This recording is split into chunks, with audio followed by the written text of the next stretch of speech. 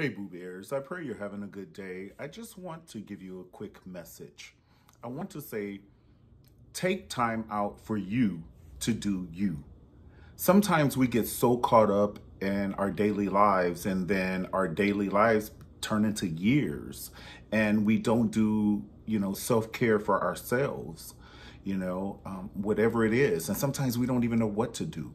But I do want to challenge you, because sometimes you just need downtime, and I understand sometimes you're like, well, I don't want to spend the money, or I don't have the money or something, but some way, somehow, and I will even do it for one person. I promise you, I would do it for one person, and you could, film your experience and everything. But I want to challenge you, get a room with a nice view of some sort. Every city has some kind of nice view. They have so, and if they don't drive to the city that does have it, get a view. And sometimes you don't even need, a cocktail.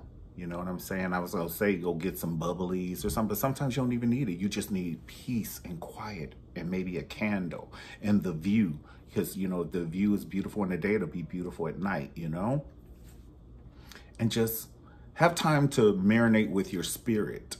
Because sometimes when we're being a parent and we're working, and what if you're a district manager, or you have like some kind of evil boss, and you're still trying to be a parent and navigate between that, your children, may not be so good, or may have problems in school, or somebody may be bullying them, and that's in your mind. And, and just sometimes you just go on autopilot, and I don't have time to take care of myself. I don't have time for that. But make time for it. Even if not for a whole night. I can't go to a hotel for a whole night.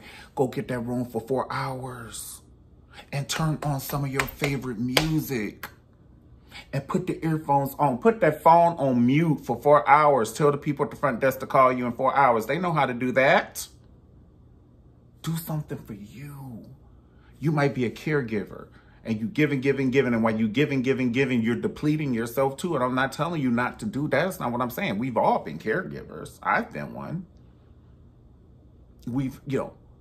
If you love, you care, you give, and that's part of loving and giving, and you deplete your spirit. So I just want to say, rejuvenate it with something you like.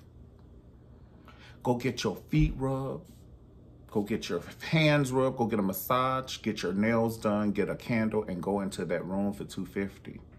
It might not be no more than $250. Don't you think that's worth your peace? I don't have that money, but then you're going to have to spend it when you have a stress attack in the hospital. That's way more than $250.